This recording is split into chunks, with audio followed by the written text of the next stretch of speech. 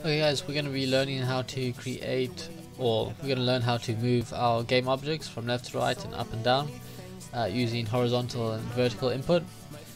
So let's get right into it and jump into our Unity project. So this is our project from our previous tutorial. If you haven't seen that, I'll put the link in the description, but all we have here is a simple prefab that we created. We created a very ugly looking person. It's just a bunch of squares that's been resized into to look like a person. And then in our previous tutorial, what we did was we added in our person script, and we learned how to control, or we learned how to write some code. So in today's video, we're going to be learning how to actually control our person. We're going to move him, or we're going to move our game object from left to right, and then also up and down, just using the arrow keys. So let's go ahead and jump into our script. So we can go ahead and delete what we did yesterday, because that was just to test that this works. So we can delete this method, and then we also don't need that because we deleted it. We probably won't need our start method either. We could probably just save time, just swap the start to update, which we will need because we want to go ahead and create a method here called move game object, and that's going to allow us to call it whenever we want to move our game object. So let's go and call this private, because we will only need it from, we won't need to call it from any other class, and we'll call it void because we don't want it to return anything. So let us save that, jump back into Unity,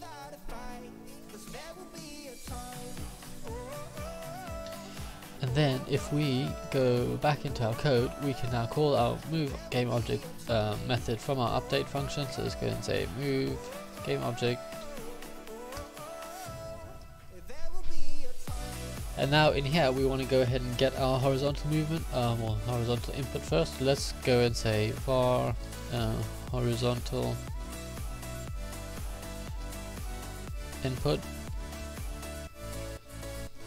is going to be equal to input, if I can type, input dot get axis, and then we want to open our brackets, and in here we want to type in horizontal.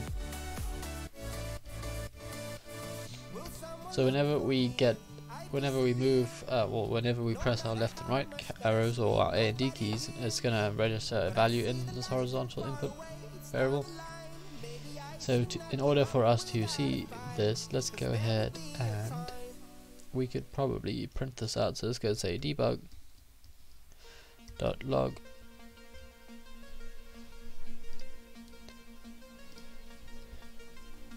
and then let's go ahead and put in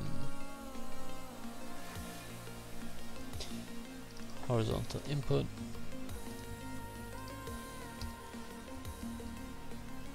So if we save that and jump back into Unity,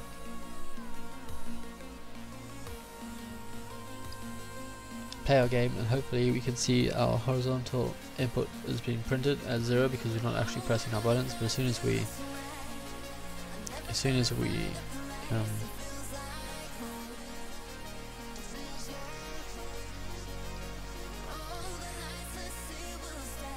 okay, it's going a bit too fast for us to see, but anyway, let's go play that again, and let us see if we,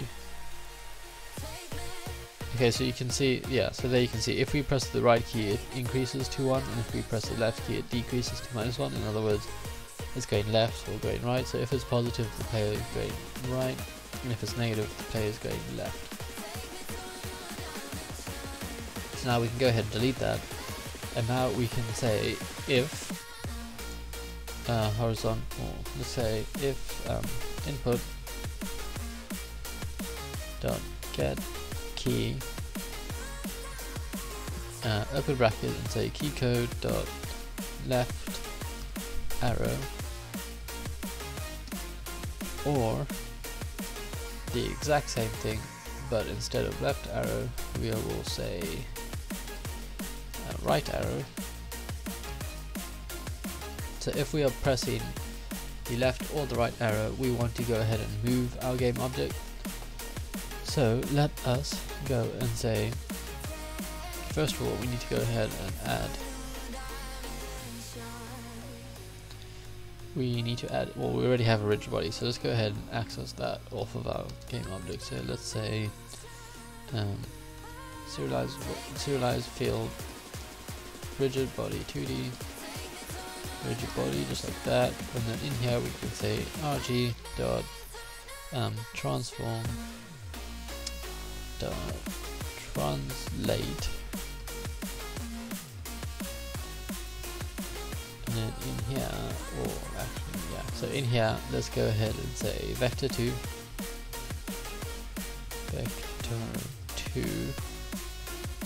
dot right times the horizontal value input, or horizontal input rather, and then we want to times the time, so times time dot time, delta time, in fact, yeah, delta time, there you go. Then we want to introduce a speed, so we'll go ahead and create that. So in here let's go and say float speed is equal to 5 maybe. So that will allow us to move our player from left to right. So let's go ahead and save that, jump back into Unity, wrong way, and let's go ahead and see if we are able to move our player from left to right now.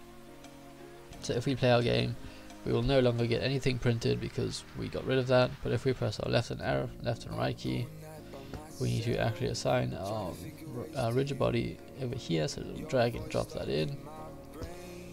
So let's play this again, and now we should be able to move our player from left to right, just like that. So now that is our horizontal movement, so let's go ahead and do our vertical movement. So that is pretty much going to be the exact same, but instead of our horizontal input, we want to go and get our vertical. So we'll create another variable called vertical input, and then we'll get our vertical axis off of that, and then we will pretty much say if the same thing as before, if input dot get key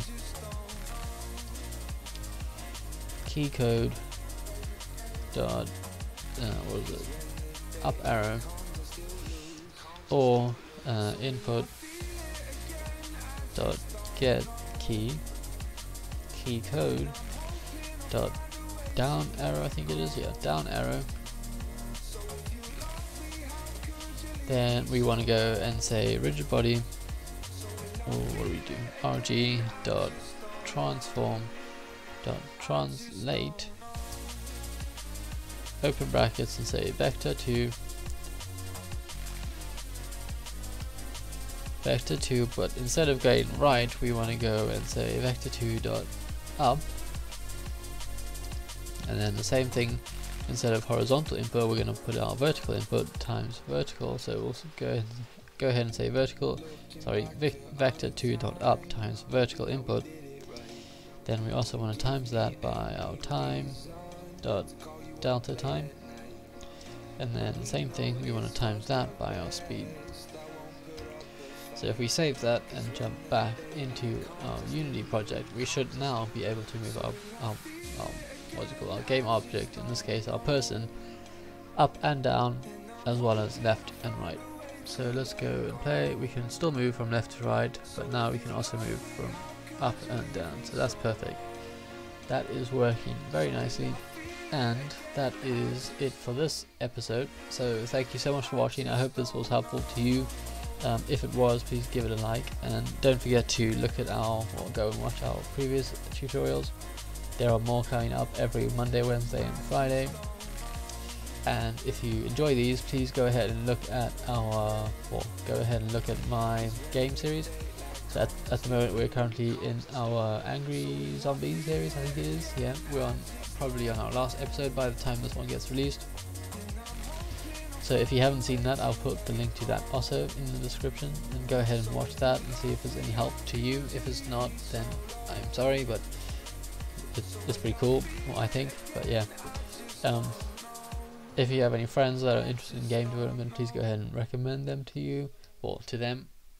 But I think that's it for this episode, so thank you so much for watching again, and I will see you in the next episode. Bye.